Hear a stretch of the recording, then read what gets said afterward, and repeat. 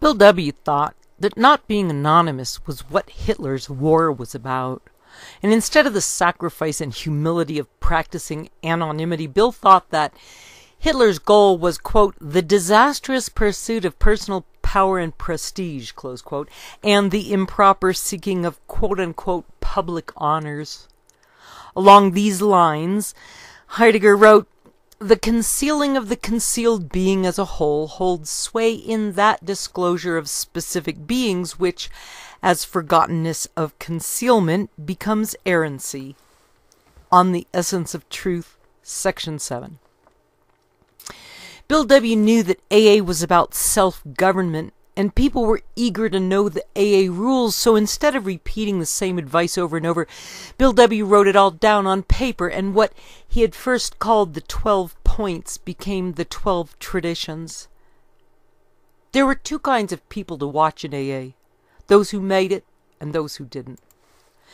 In February of 1937, there had been 12 AA members in Akron, and by November they had increased to 40 members, and in the fall of 1937, Bill W. and Dr. Bob realized that they'd started a chain reaction.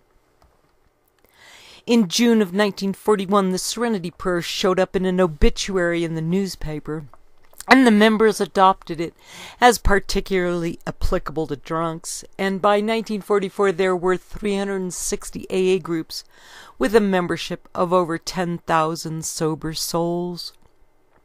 Dr. Bob's cancer would be discovered in 1948, and he would be dead 2 years later, and 3 different doctors had failed to diagnose his prostate cancer, which just so happens to be the keystone philosophy of Alcoholics Anonymous, in that we cannot but fail to see our own disease except as reflected in the members of the group. For the last 2 years of his life, Dr. Bob went around drinking his morphine from a little bottle they used to let people carry home with them. And when Dr. Bob died, he'd been sober for 15 years, and for 5 of those years he'd been sick. Dr. Bob gave his last speech in July of 1950 at the first International Convention in Cleveland, and Dr. Bob said that AA boils down to 2 things, love and service. And then he stopped going to meetings at King's School and stayed home so Emma could give him morphine shots.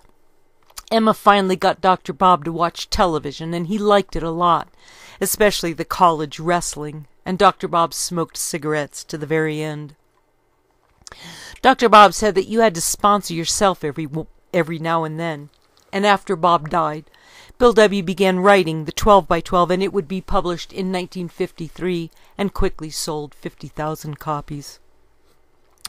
When the 12 traditions had been adopted at the AA convention in 1950, Bill W. had been warning that groups could quickly become, quote, a drinker's club, a hospital, a bank, or a nursery, close quote.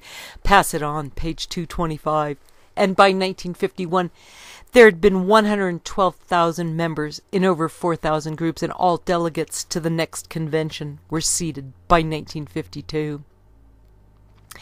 At the Second International Convention held in St. Louis in July of 1955, there were over 130,000 members belonging to 6,000 groups, and Suzanne said they had a social hour before dinner where there was a real table. There was a table of real drinks at one end and soft drinks at the other. For 2 years before and after Hitler's war, Bill W. had suffered from burdensome depression.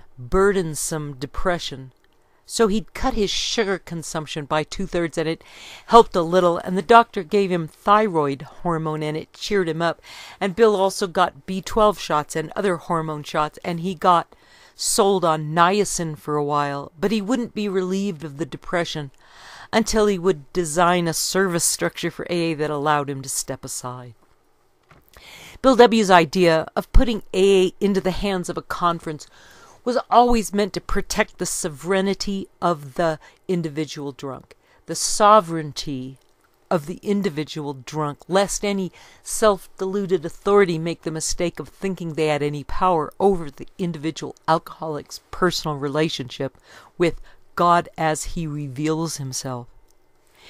After 1955, the year he declared AA of age, pronounced the service structure complete, and turned the fellowship over to its members, he was free of depression. Pass it on, page 303.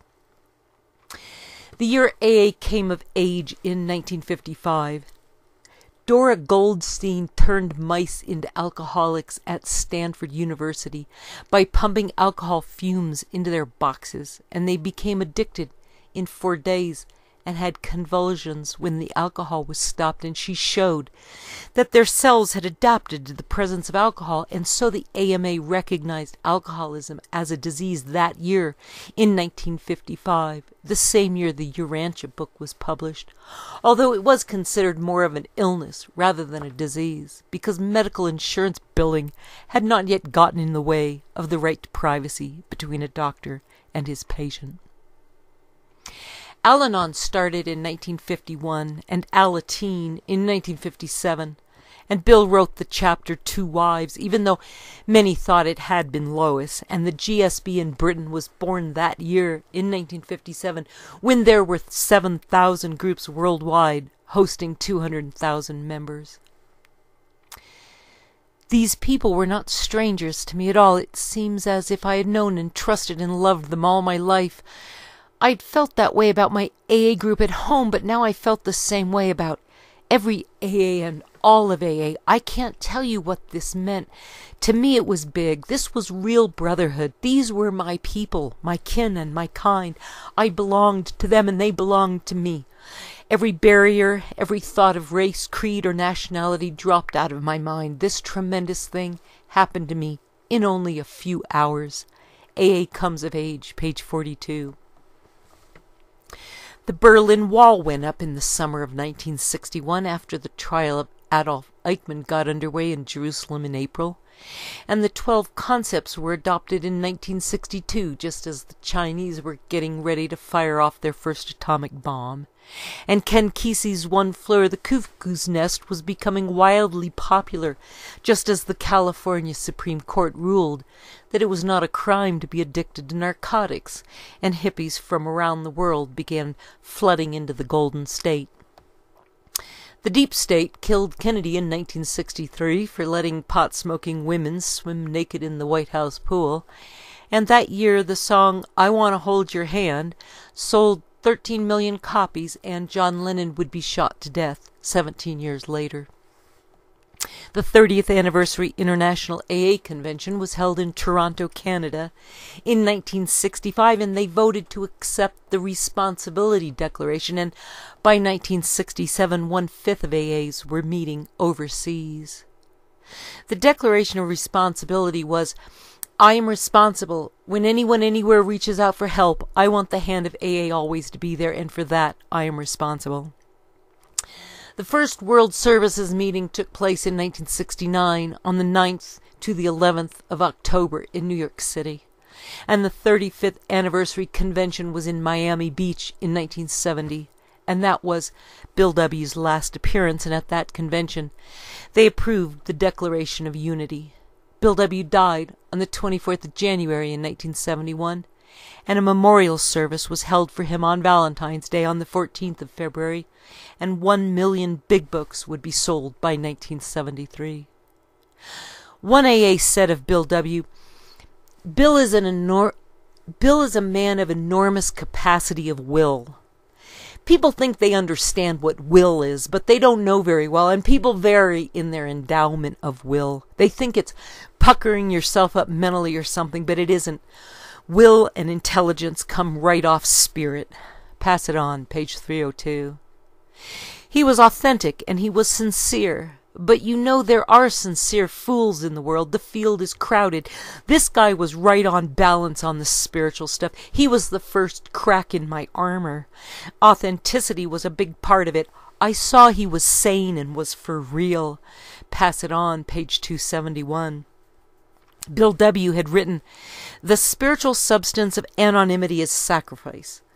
Because AA's 12 traditions repeatedly ask us to give up personal desires for the common good, we realize that the sacrificial spirit, well symbolized by anonymity, is the foundation of them all. It is AA's proved willingness to make these sacrifices that gives people their high confidence in our future. Pass it on, page 308. Bill W. had started the first paragraph of the 5th chapter of AA Comes of Age, a chapter entitled Religion Looks at Alcoholics Anonymous, with, "The Society of Alcoholics Anonymous is spiritually as well as morally centered. Nearly every AA member comes to believe in and depend upon a higher power, which most of us call God. In AA, practically no full recovery from alcoholism has been possible without this all-important faith. God, as we understand him, is the foundation upon which our fellowship rests." AA Comes of Age, page 253. The original language in the requirement for membership asked for a quote-unquote honest desire to stop drinking, but they thought the word honest smacked too much of religion, so they took it out, although they kept using the word purity even longer. And then the Catholics asked for a second look at, quote, found heaven right here on earth, close quote, and changed it to finding utopia right here on earth. Many of the first stories were rejected for talking too much about God. And Bill W.'s original version had been, quote, we prayed to whatever God we thought there was for power to practice these precepts, close quote. Pass it on. Page 197.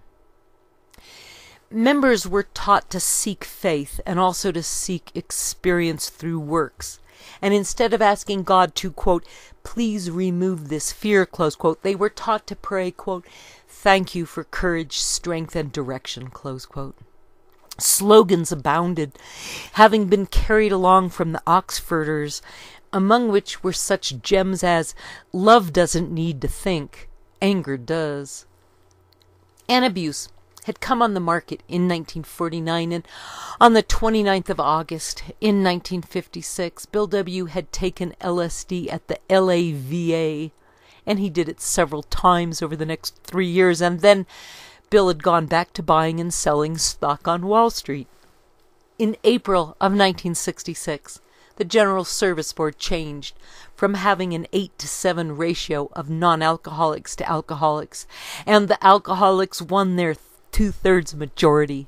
And before Bill W. died at the age of 75, in January of 1971, alcoholism was seen as not merely a search for a relationship with God, but also a quest for finding the true brotherhood of man.